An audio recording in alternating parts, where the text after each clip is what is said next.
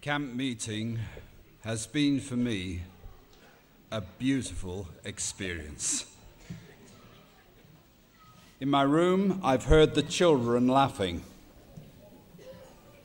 Yesterday, I went with a group and we talked about the beautiful thought that God wants us to simply come home and everything will be all right. And then this group, 3 of them stood up and sang.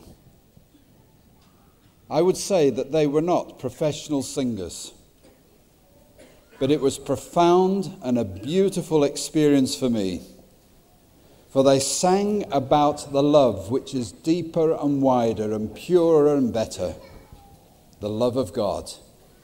But as they sang, the tears started to flow from their eyes. One of the singers could hardly continue. They were singing about the inner experience and the inner love that they valued in God, that God has for them. For me, it was beautiful. Pastor Eddie, when you stood up here this evening, that for me was beautiful. To see the way that we are stricken in this life, and yet we can still talk about God and God leading and God guiding and God giving of his love. Pastor Eddie, that was a sermon for me. I'm longing for Jesus to come. I'm longing with a passion for Jesus to come. I'll never forget the moment some years ago, about 20 years ago now, when I was in camp meeting, youth camp meeting, and a pastor came up to the front and he sang the song that we sang earlier today, the beautiful song. I've forgotten the song.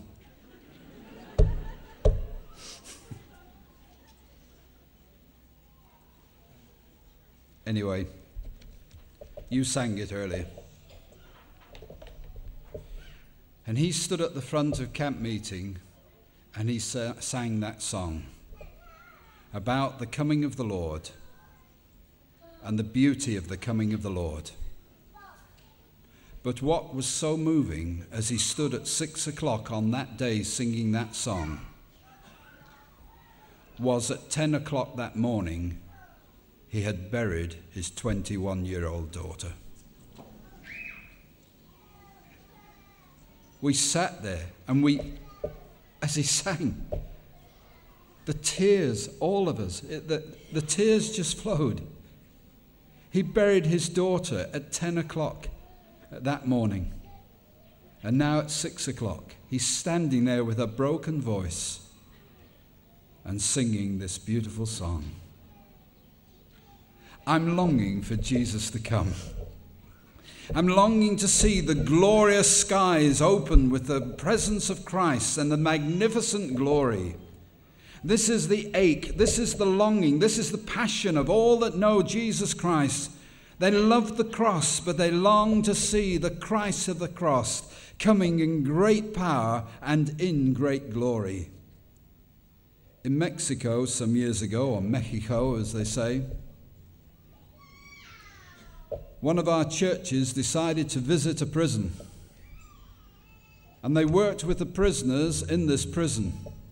And over many months, maybe a couple of years, they shared the good news of salvation and the great truths that are so precious to us as a church.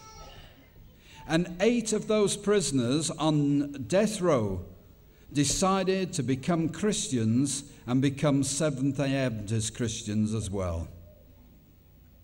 Arrangements were made for these men to go and be baptized in the local church. It was about 8 miles away from the prison.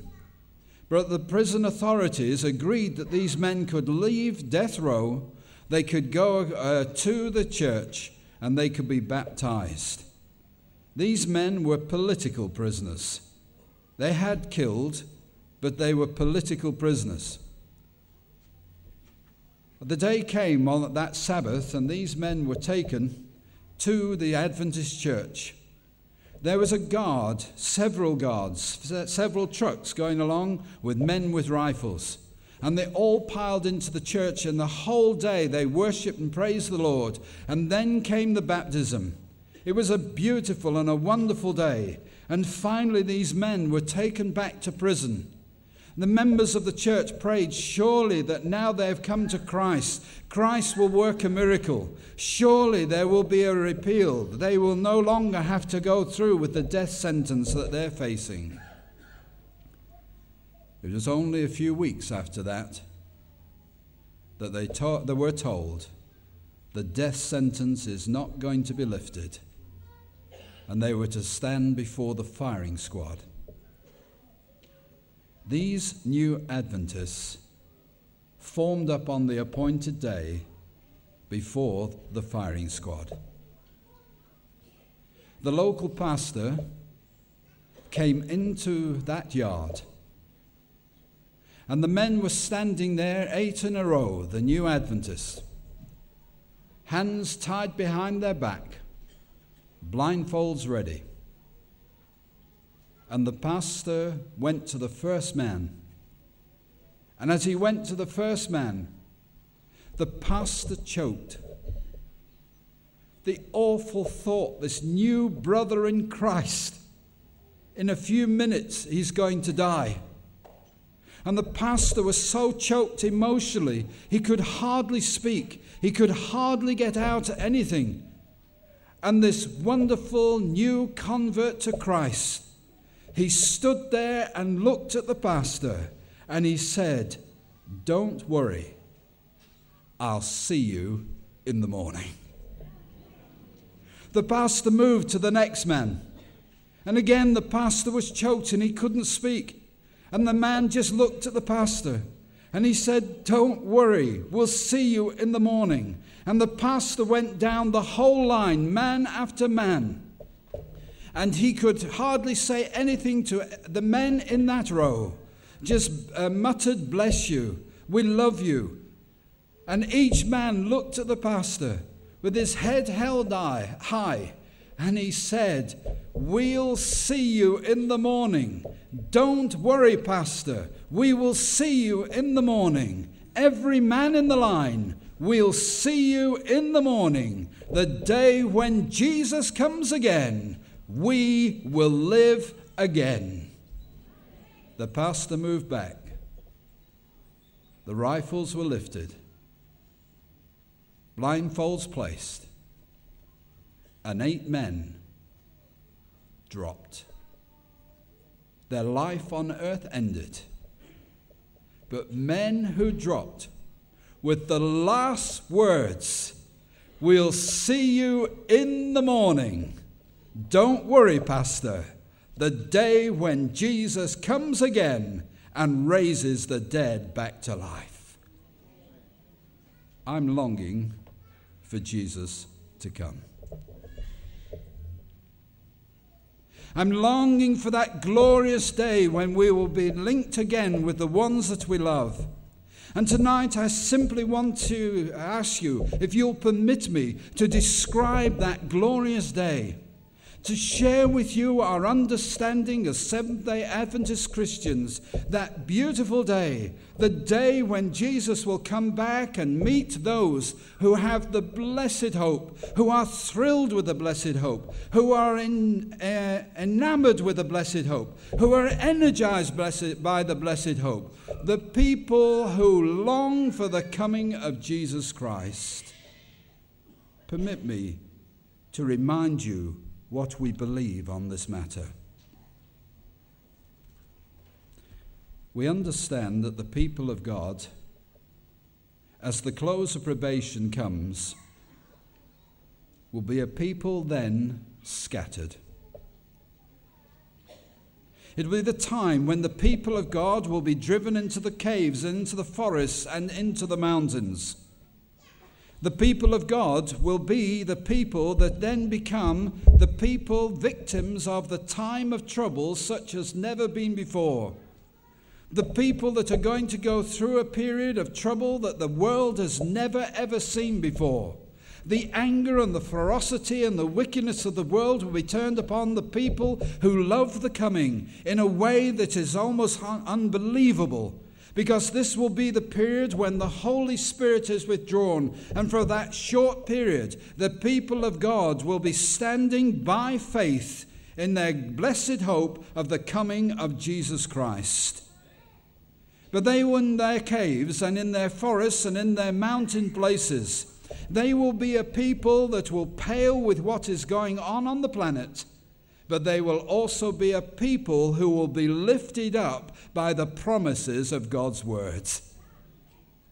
Isaiah said, in Isaiah chapter 30 and verse 29 and verse 30, "You will sing as on the night you celebrate a holy festival. Your hearts will rejoice as when you go up with flutes to the mountain of the Lord, to the rock of Israel. The Lord will come to hear his majestic voice and will make them see his arm coming down with raging anger and consuming fire. The clouds will burst, thunderstorms and hail will come, and the world will see the glorious, wonderful coming of the Lord, King of kings, Lord of lords." With a shout of triumph, the voices of evil seem to have gained the victory, when suddenly and spectacularly this world will be plunged into darkness. Darkness is but the removal of light. The world is going to be plunged into darkness because the light has been taken from the world. And then this world, as it's quietened and stilled, as the rebellion is checked, in this dark world, suddenly we have been told there will be this tremendous rainbow, this most beautiful rainbow, the covenant of promise, the promise to the people who live with the blessed hope, the people that long for the blessed hope, the people that long to see Jesus coming in glory and power. Suddenly in the midst of the crisis of the great troubles that they're going through, from the prison cells, from the caves, from the mountains, and the places where they have been dispersed, the people will know that this is now the beginning. This is the time when Jesus is going to come again. This is the time that they've been longing for with a tremendous passion. And as they see the wonderful rainbow span the sky, we have been told that they will be told to look up, for your salvation draws nigh. And they will actually have the same experience that Stephen had. The experience as his life was being crushed out. As the time of trouble came to his life and his life ended on the earth, Stephen looked up, and through it all he saw the Son of Man sitting on the throne. He saw his Savior, he saw his Redeemer, he saw the King of kings and the Lord of lords. And we have been counseled that when the world experiences this darkness, when the world sees this manifestation of the glory of the Lord and the symbol of the rainbow, the people of God scattered on the face of the earth, they will look up and they will see the Lord, and they will know that the Lord is about to come for his people. Oh, the coming of the Lord Jesus Christ is going to be the most wonderful, the most glorious, the most inspiring, the most satisfying, the most joyful, the most stunning day that this world has ever seen, especially for those that can look up and see Christ and say, "Worthy is the Lamb that was slain. Come, Lord. Amen. Oh, yes." At midnight, we've been told, the power of God is seen. The sun begins to shine at night time. Signs and wonders follow in rapid succession. But in one part of the sky there is a radiance and a glory. And from that part of the sky a voice says, as in Revelation chapter 16 and verse 17, "It is finished. It is done." That voice energizes a tremendous power upon the earth. And we have been told that this voice shakes the heavens and the earth. There will be a mighty earthquake such as there never was. The glory of the Lord will begin to flash through, and the winds will begin to rise, and mountains will actually begin to shake. We'll look at the Everest range, we'll look at the Alps, we'll look at the Rockies, wherever we are on the planet Earth. The voice of the Lord has declared this is the end. There is to be no more. There is going to be no more rebellion. There's going to be no more rebellion against the things of God. The King of Kings and Lord of Lords is coming to take his people home. And even the earth is beginning to shake at the power of Jesus Christ, who will come in great power and in great glory. Ragged rocks scatter on every side. There is a roar, and the sea and the waves begin to break in fury. The whole earth heaves. The surface of the earth begins to move as though the foundations of the earth are beginning to fall apart. The surface of the earth is breaking up. Mountains are sinking. Thick clouds cover the sky. The sun breaks through now and then. Fierce lightning flashes across the sky. The earth is wrapped, as it were, in a sheet of lightning. The time has come. The awesome time has come when the voices of rebellion, the voices of persecution, the voices that have refused to bow the knee to Christ, tragically, the time has come when they will stand in terror of what is happening. The tragedy is, as we said last night, no one needs to be eternally lost because they're a sinner. The only reason people will be lost because in sin they rejected free pardon. They do not need to stand in terror of the coming of Jesus. The Word of God says in Isaiah chapter 2 and 10 to 12, "Go into the rocks, hide in the ground from the dread of the Lord and the splendor of his majesty. Men will flee to caves in the rocks and to holes in the ground from the dread of the Lord and from the splendor of his majesty when he rises to shake the earth." My friends,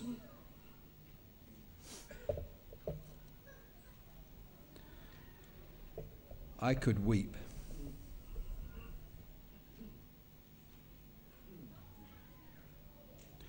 Not one of these people who will find this experience terrible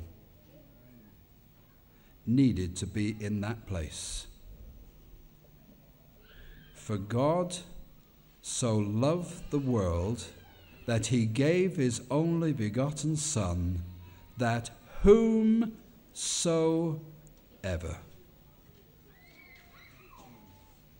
The heartbreak of that moment, instead of being a moment of joy, a moment of victory, a moment of release, oh, tragically, it's a moment of terror. But for the people of God, the psalmist describes that glorious day.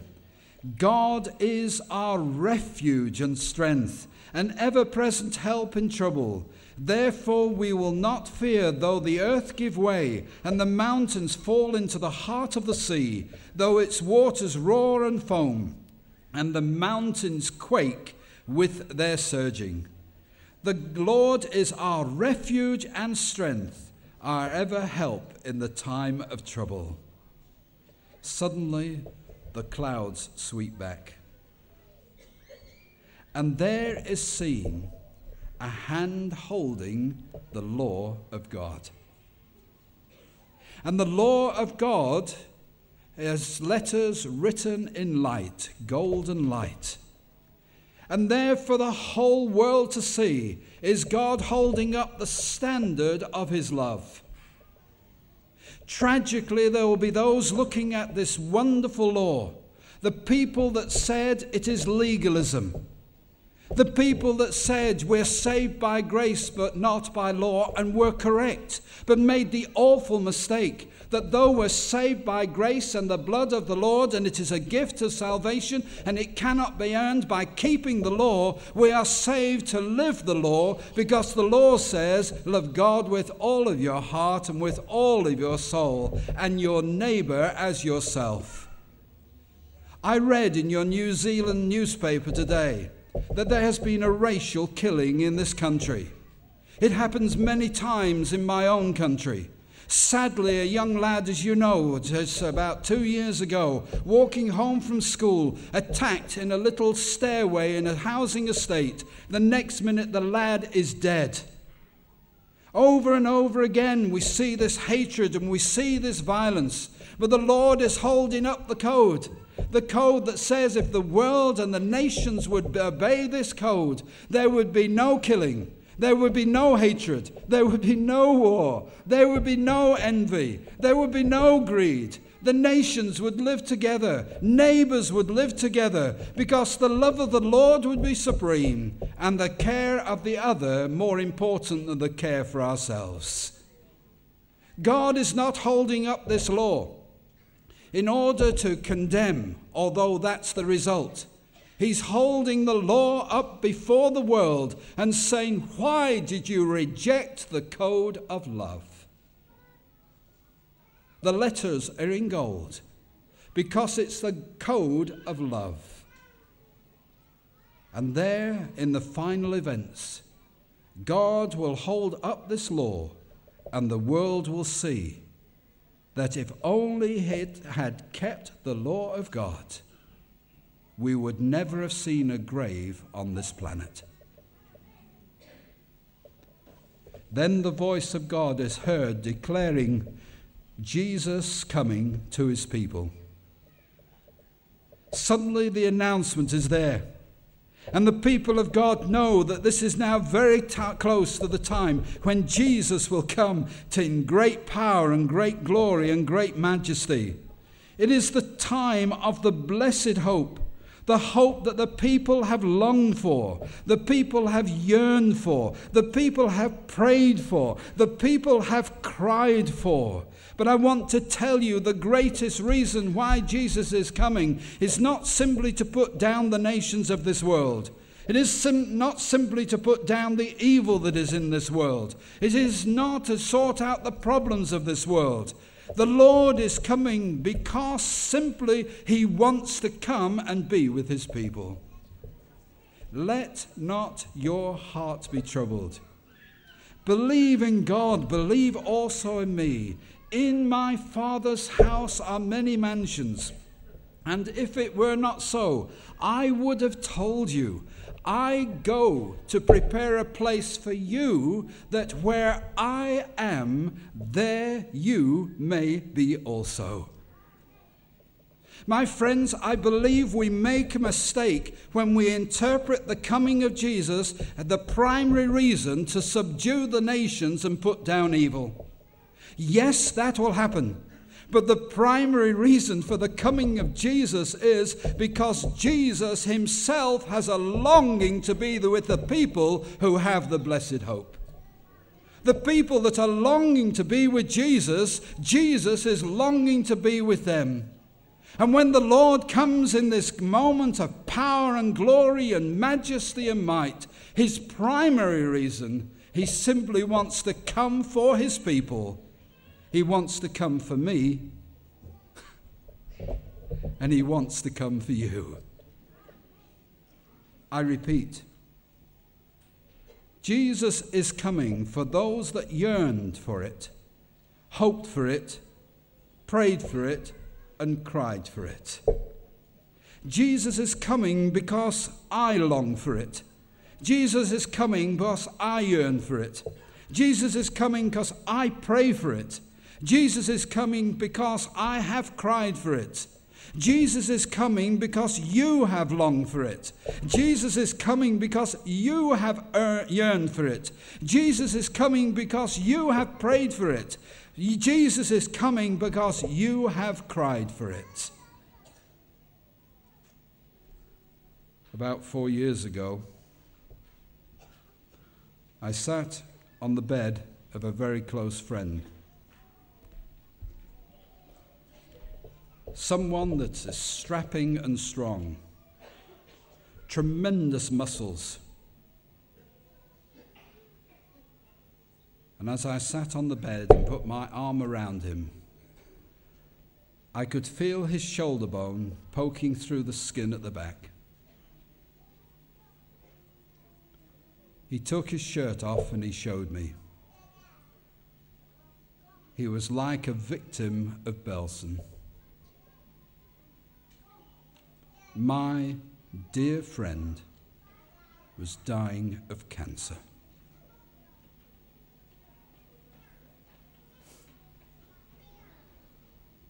He died. But before he died, I asked him, do you love the Lord Jesus Christ with all of your heart? And he said, absolutely. And then he said, not the exact words, but it was very much, I am longing for Jesus to come. I am yearning for Jesus to come. I have cried for Jesus to come. I have prayed for Jesus to come. Dalbert, I will see you in the morning, the resurrection morning. And whatever happens, be faithful and we will be together. My friend is resting in the grave. My tears watered that grave. But my heart is longing for Jesus to come. Because when Jesus comes, I will meet my friend again. Soon in the east, there appears a small black cloud, about half the size of a man's hand. In the distance, it is shrouded in darkness. But the people of God know that this is the sign of the coming of Jesus. Oh, friends, I just don't know how I can express the excitement I feel in my soul for that moment when on the planet, wherever we are, whether we're in prison, whether we're in caves, whether we're in the high places, wherever we are, suddenly we can see in the distance that small black cloud. And we know that this is the coming of Jesus. This is the Lord coming in power and great glory and majesty. And there's going to be nothing on this earth that can stop the Lord coming to this planet and taking his people home. There's going to be nothing to stop him meeting the people who have longed for the coming. Jesus is coming. The cloud is getting bigger and bigger. And as it comes closer and closer, the glory of the Lord just begins to embrace that cloud. And high above the cloud, we have been told, again there is the rainbow. And as the cloud comes nearer and nearer and near to the earth, we stand there in awe. We stand there thrilled with this moment. This is my Savior. This is the one who is worthy. This is the one who redeemed me. This is the one that made everything possible. This is the one that forgave me. This is the one that loved me. This is the one that died for me. This is the one I'm longing with a passion to see. And now Jesus is coming. I believe the people of God across the face of the earth, they will be looking at the cloud, but they'll be looking to see the face of Jesus for the first time. The face that died on the cross in agony. will now be coming in the clouds of glory. And as he comes in the clouds of glory with majesty, he comes with love, he comes with triumph, he comes with victory. He's coming with the absolute certainty that his people are going home. And we stand there on the planet and we look and we look and we look as this marvelous moment gets larger and larger, until finally we see the Lord high and lifted up, and we see Jesus alive for the first time since he left this planet 2,000 years ago. My friends, I don't know whether I can convey the excitement of that moment. It's a crude illustration, but let me give it anyway. In over a week's time, I will go back home.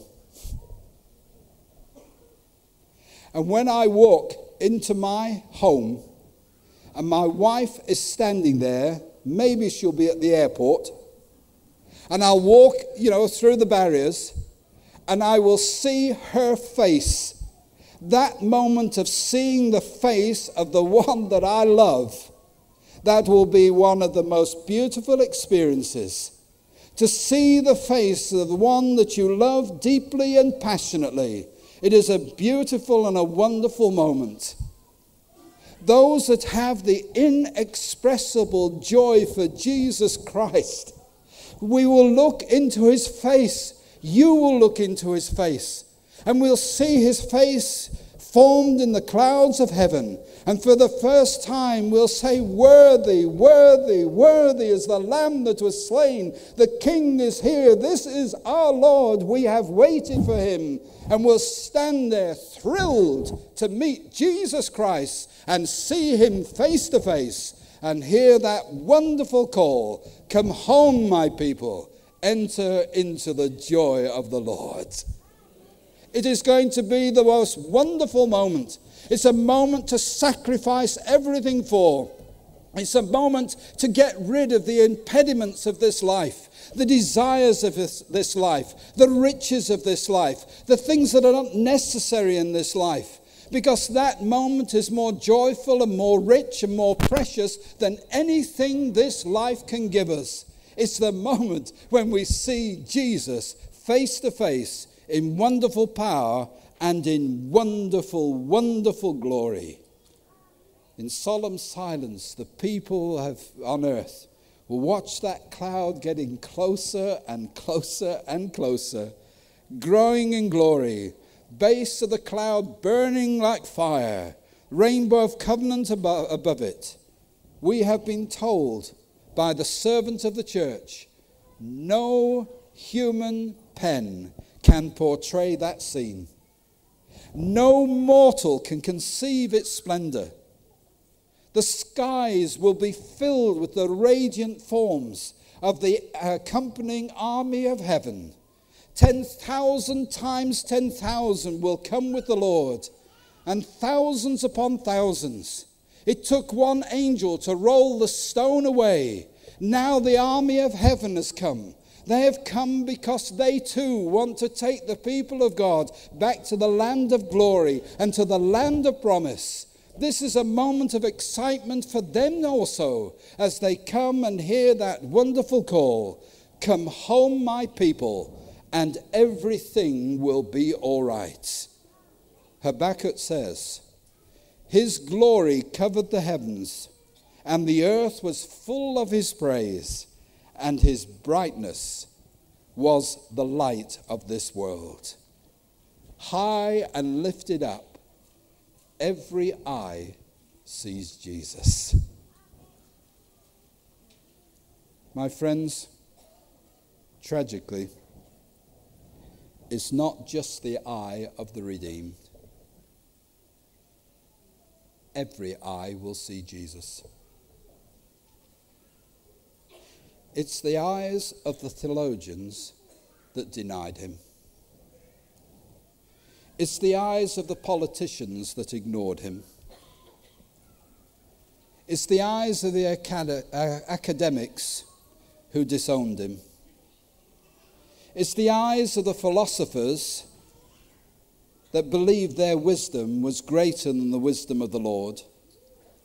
It's the eyes of the scientists who said, no God. It's the eyes of the atheists who said, I do not believe. It's the eyes of the agnostic who says, I choose not to believe. It's the eyes of the religionists who deny the divinity of Christ. It is the eyes of those that have denied the honor and the glory to the Lord Jesus Christ.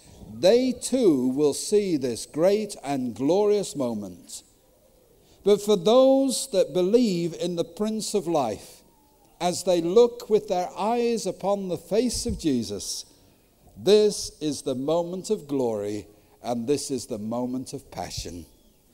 He is the resurrection and the life. He does not come back with a crown of thorns. He's coming back with a crown of glory. He's coming back with a crown of majesty. He's coming back in a dazzling display of splendor. And the arguments against Christ are now finished. There is no further argument. Jesus said, I will come again and receive you unto myself. He is keeping his promise. He said he will come back and restore this world to its former beauty. He is keeping his promise. No one can begin to discuss. No one can begin to argue. No one can begin to doubt. This is a moment of absolute. This is an absolute that will be there for the rest of eternity. Every eye will see him. And finally, every knee will bow and worship him who is King of kings, Lord of lords, the Lamb that was worthy and slain. Amen. Oh, yes. The King of the universe descends. The heavens roll back in marvelous power. The earth trembles before him. Every island and mountain is moved. The psalmist, looking forward to this day, said, our God comes and will not keep silent. A fire devours before him, and around him the tempest rages. He summons the heavens above and the earth that he may judge his people. Those who denied Jesus are now speechless. From the wheeling and reeling earth, the flashes of lightning, the roar of thunder, comes one of the most marvelous moments, the moment that I'm longing second for. The first is the longing to see Jesus face to face, and the second longing and the yearning, the one that I prayed and cried for, is that marvelous moment when Jesus says, awake, awake, awake, ye that sleep in the dust of the ground. And suddenly the graves across the world in every nation and kindred and tongue and people, the graves will begin to open. And the people that died with all the diseases and all the accidents and all the aging process of sin, they will come from that grave. And in a twinkling, in the moment of an eye, they will be changed. And they will ascend to meet the Lord in the heavens, the Lord face to face. The Lord who says, come my people, come home with me and enter into the joy of the Lord for eternity. Among that group will be, I believe, my mother.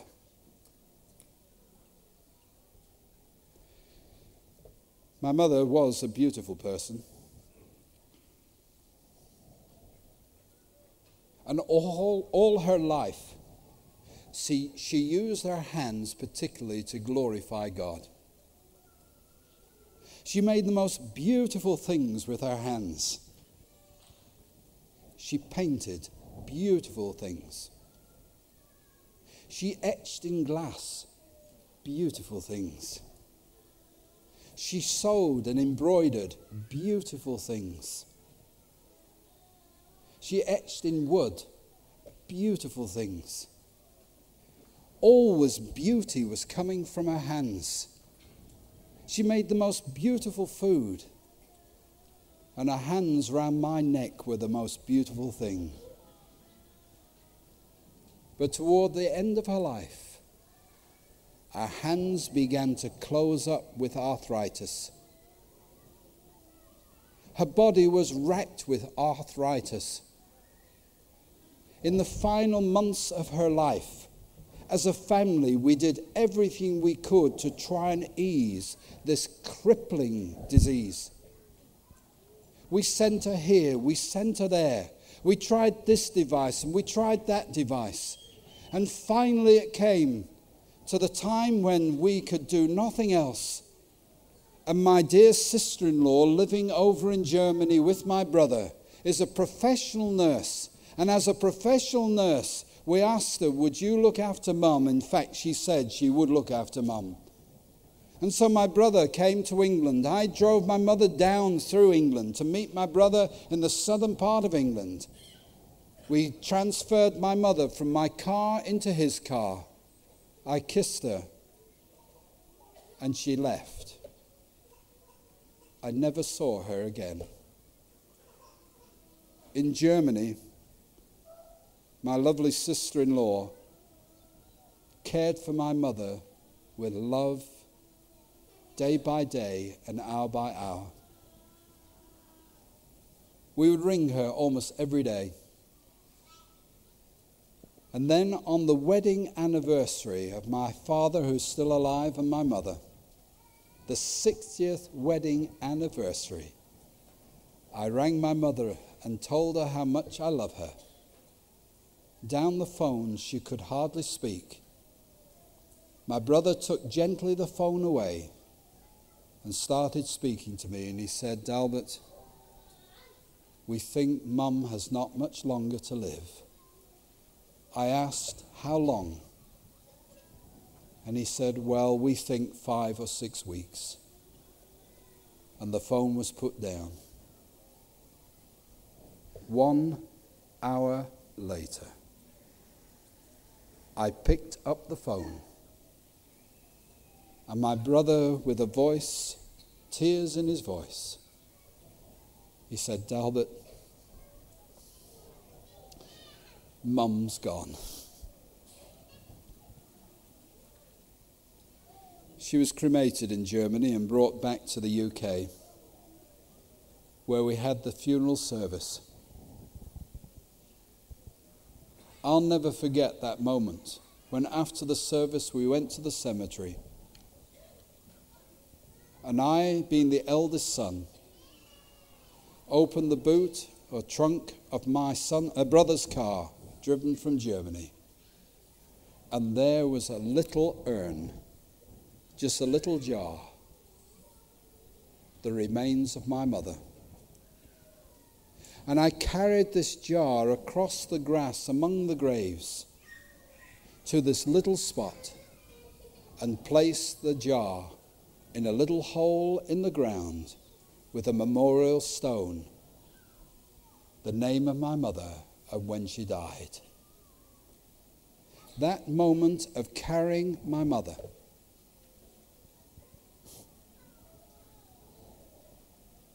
and the placing of my mother in that grave, it hurt deeply. Awake, awake, awake, ye blessed of the Lord. The marvelous cry of the Lord Jesus Christ. And the graves will open. And when the graves open, the dead who have died in the Lord, they will come forth. And my mother, I believe, will be among those. And she will rise from that grave. And as she rises from that grave, suddenly her fingers are open. Her flesh is young. Her face is young. She's not scarred by the rheumatism. She's free of this curse. She's bubbling and alive, and her fingers are there, able to make the beautiful things once again to the glory of the Lord.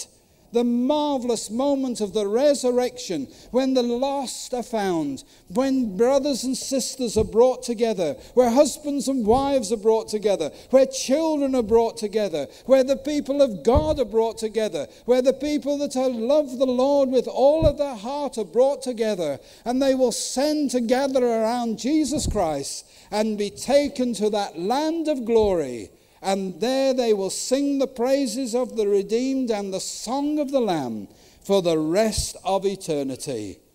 That moment on planet Earth, awake, awake, awake. That moment when I will see my mother again because of the Lord. You will see your loved ones again because of the Lord. I will see my friend brought down by cancer once again because of the Lord. There can be no greater joy. There can be no greater thrill. There can be no greater experience in the whole history of the universe. And it will be a song that we will sing over and over and over and over again through the rest of eternity. Worthy is the Lamb that was slain. Amen. And, oh yes. The marvelous moment will come. This is the true rapture. This is the true moment of tremendous joy. Come, ye blessed of my Father, and inherit the kingdom, prepared for you from the foundation of the world. I'm sure you've thought of it. But you know what that statement is actually saying. Come and inherit the kingdom that I had already put in place before anyone on this planet had sinned. The Lord is longing for his people to come home. And before the sins of this world and before the fall of Adam, before the foundations of this world, the Lord had already put in place this place of glory and light so that he could bring his people home. For over 6,000 years and more, the Lord has been waiting to bring his people home. And he's taking them and he's gathering them, and we'll meet the Lord and we'll go through the wonders of space and we'll come to this kingdom of glory and light and majesty. And the Lord will stand there at the gates of this wonderful city, this land of promise, this land of eternity, this land of safety, this land of glory. And he will smilingly say to the people that have lost their lives in the blood of the Lamb, he will say, come home, and everything will be all right. Inherit the kingdom I have prepared for you before even sin came into this planet. This is the Lord that is coming. This is the Lord that is coming in great power and in great glory.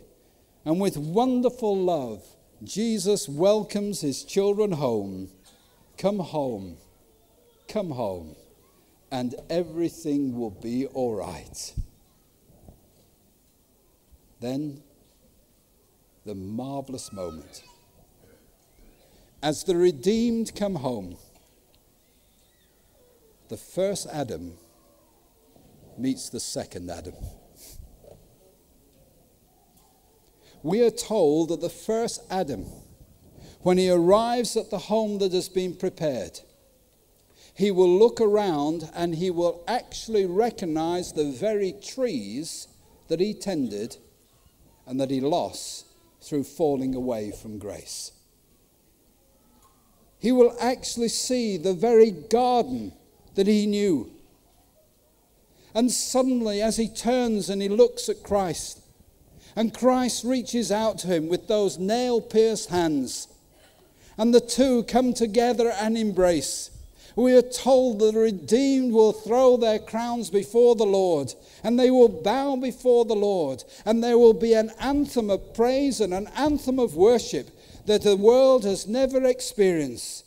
It will be the anthem of worthy is the Lamb that was slain. Amen and oh yes. And I and you, we will bow before the Lord. We'll throw our crowns before him as the human race comes together in Jesus Christ. And we praise and worship the Lamb. And we'll join in that glorious song. And I declare that I will at the end, even if I'm the only voice in heaven, I will say, worthy is the Lamb that was slain. Amen. And there'll be at least one voice that says, oh yes. This moment is glorious. This is why I'm longing for it. This is why we're longing for it. This is why we are the people of the blessed hope. This is why we are the people that are united in the blessed hope. Because we realize that this world has nothing to offer in comparison with the glories that are to come and the delights that the Lord has prepared for those that love him. He has said, the eye hath not seen, and the ear hath not heard, and it's not entered even into the imagination of those that love the Lord, the things that God has prepared for them. The cross of Christ will be the song of the redeemed forever. As the nations of the slave look on their Redeemer and see the eternal glory of the Father shining in the Redeemer's face, as they see the throne with which is everlasting and no end, they break into song again and again. Worthy is the Lamb that was slain, and he has redeemed us to God by his most precious blood. The mystery of the cross explains all mysteries. It will be the anthem of praise forever and ever and ever. Maranatha, Jesus is coming. It is the blessed hope. We'll see you in the morning. This is the love and the passion of the redeemed. May it be your passion and my passion for Jesus' sake. Amen.